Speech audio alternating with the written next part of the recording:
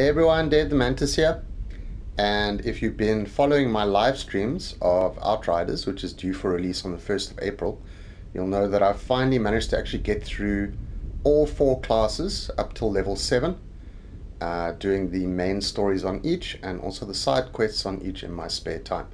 The one thing that I'm struggling with though is to decide which character to play for my live streams going forward.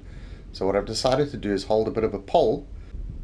If you want to have a say as to which class I'm going to play for my live streams, which will be every Friday, then make sure to comment below.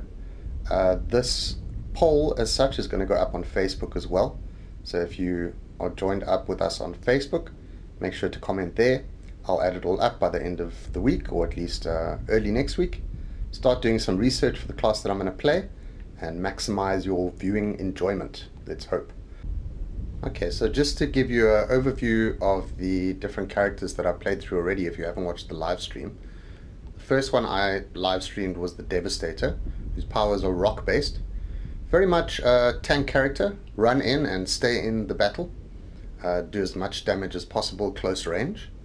Lots of fun to play, and I kind of thought that this was the character I was going to pick. However, then I started playing the other characters and became more and more uncertain as time went by. They're all good. The next one I played was the Trickster. All of his abilities are time-based. Also very much a melee character, run in, but also run out.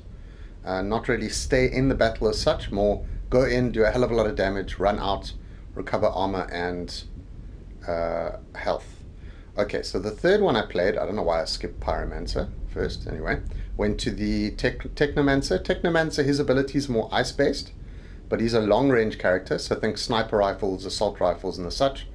He can throw out different turrets, which will freeze enemies and shoot rockets, helping you in the middle of battle. Then the last one that I did was the Pyromancer. His abilities are fire-based, very much a mid-range character, can handle himself in close-range combat as well as long-range, but has a tendency to do a lot of damage to a lot of enemies at one time. So a lot of area of effect damage, all fire based.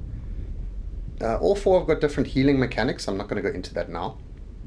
But I would recommend, if you want a little bit more of an informed decision, to go back and watch my live streams of each and see which character you want me to play.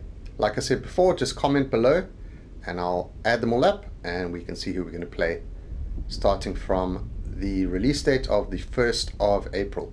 That's a Thursday, so I'm going to be live streaming that evening. And then from there, I'll be live streaming every single Friday beyond that. And yeah, at the end of the day, I'm going to leave it up to you guys. Cheers.